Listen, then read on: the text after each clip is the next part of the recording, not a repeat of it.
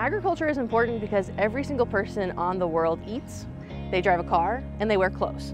So if you think about it, every single person is involved in agriculture in some way, shape, or form.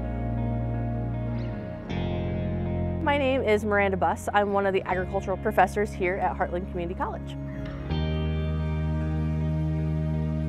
So there's a lot of jobs in agriculture in our state and in our community. In the past few years, the numbers have shown that we've had over 4,000 jobs posted in agriculture in the state, but we've only had about 1,600 from Illinois actually apply to those jobs. So we're actually losing a lot of agriculture jobs to applicants from outside of our state. One of the great things about the Heartland agriculture programming is we have started kind of in reverse. Instead of just saying, here's the classes we want you to take, now go find a job.